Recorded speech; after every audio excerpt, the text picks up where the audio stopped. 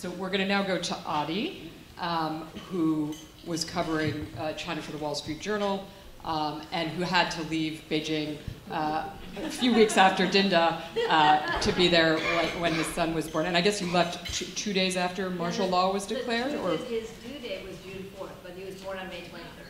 So, thank God. Right, this is a panel of people who were not actually there. Eyewitness accounts as read in New York Times.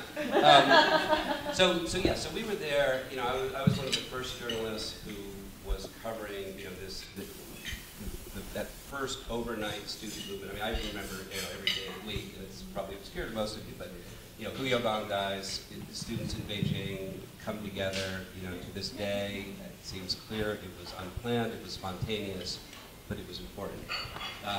You know, they ended up at the Xinhua Gate outside where the party is, and, you know, the later accounts of that, when they were besieging the Xinhua Gate, and, you know, the party described it as something very fraught, very dangerous.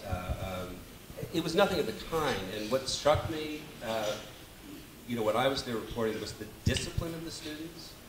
You know, you'll remember there was a moment when somebody threw paint on the portrait of Mao at Tiananmen Square.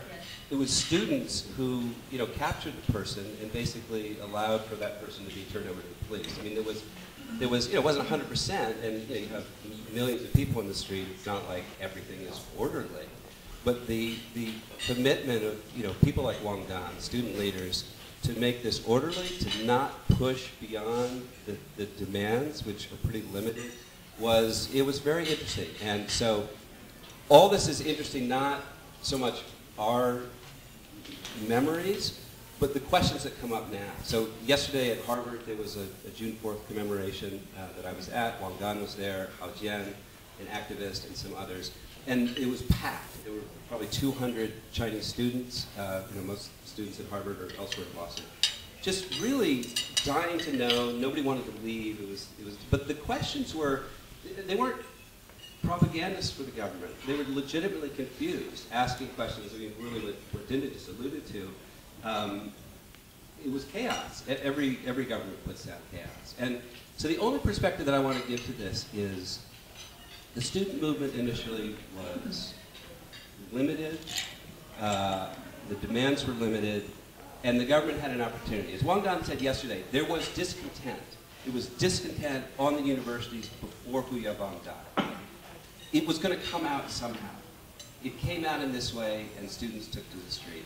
It was going to come out, the government was going to have a moment when it would have to respond to that. And, you know, in my view, the government failed the test. The publication, it seems weird to American ears, the publication of an official editorial in People's Daily on April 26th changed everything. And we can talk about the politics of that, the worst luck in the world. Zhao Ziyang had a pre-planned trip to North Korea, which he went ahead and did. His voice was not there. Explain what that editorial was.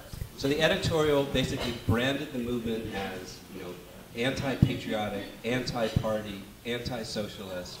And, you know, again, that sounds like just words.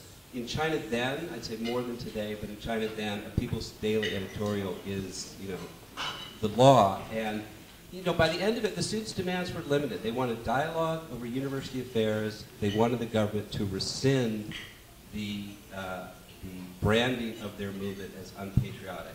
Those two things, students, I believe, there's no way to know this, but I believe the students would have gone back to campus and bloodshed would have been averted. You know, the student movement was also for reform. This picks up on what Dinda says. It was anti-corruption. It was people were frustrated by the slowing of reform, the replacing of Huiyabang. You know, in my mind, if the government had found the ability to co-opt the movement, to, you know, to find a way to meet those two fairly moderate demands, from, you know, distance we could say that, you would have had an accelerated reform. China would have taken off sooner, possibly with less corruption than it had. But the logic, the Hu Qiaomu logic, if we give an inch, all is lost, really had a sense of face. You know, Li Peng came out publicly and made it clear that Deng Xiaoping had decided that we had to take a tough stance against the students. That pissed off Deng. I mean, this is all in Zhao Ziyang's memoirs. That pissed off Deng. His face is on the line, and so sort of these kind of rational solutions were sort of off the table.